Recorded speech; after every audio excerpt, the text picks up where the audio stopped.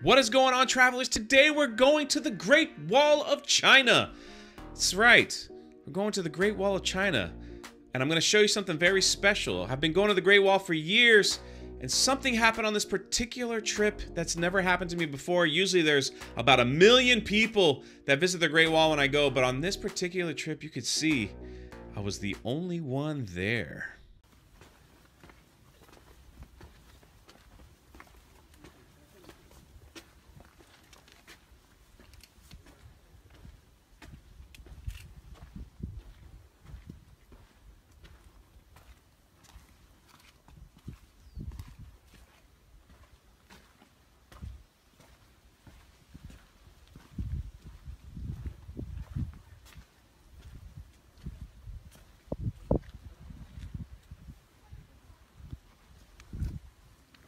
There is nobody here.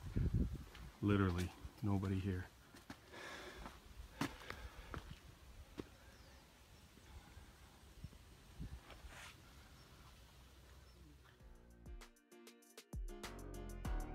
You might be saying, how is that possible, Jay? How is that possible? Well, the unique story of this adventure was I took my team that was with me to the Great Wall, and it was closed. Yes, it was closed for something. I don't exactly know what for.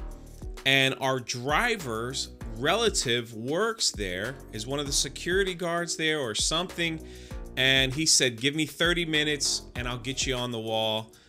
No problems. And so sure enough, this one person powered up everything, got us on the wall, and we enjoyed the Great Wall all to ourselves, about 6 of us, for about 3 hours. And the best part of the Great Wall is getting down. There are several ways to get down from the Great Wall. You could take a cable car, you could take what they call a chairlift that you see a lot at ski resorts, or you could take this way.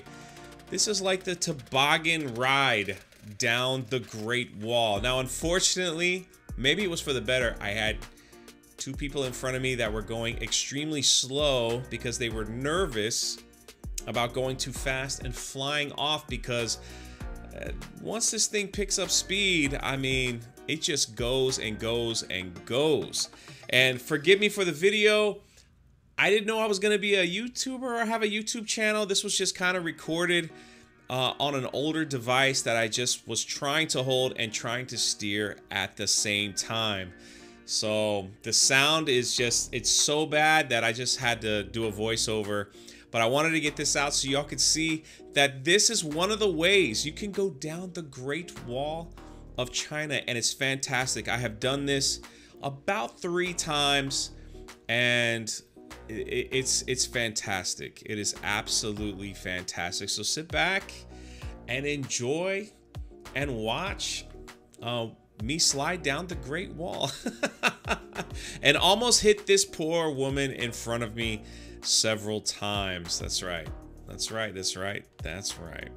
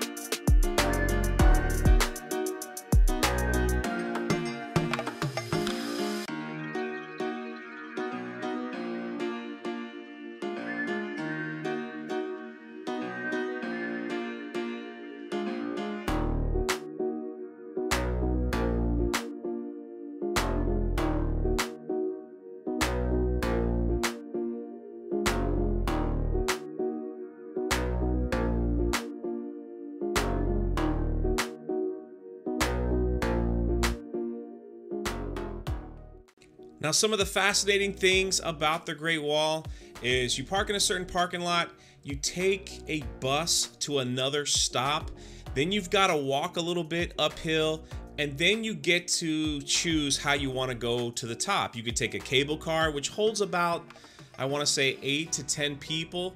You could take a chairlift like you see at ski mountains and things like that, that holds 1 or 2 people. It'll take you up to one section of the wall. At least this is the section where I always go. And once you get up there, you can spend as much time as possible. There are a few little super small little convenience people that are standing there with water to buy.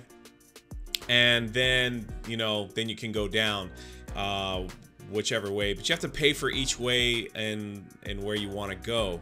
But yeah, there you have it. Jaywalking the planet. My trip. One of my trips to the Great Wall. If I ever get back, I think I'll do a better video, because I never thought I'd have a channel. Never thought that this would be something I would put up on a YouTube channel, just something I would keep at home. So if you like this video, hit the like button. If you're new here, hit the subscribe button. I'll catch you next time, but who knows where.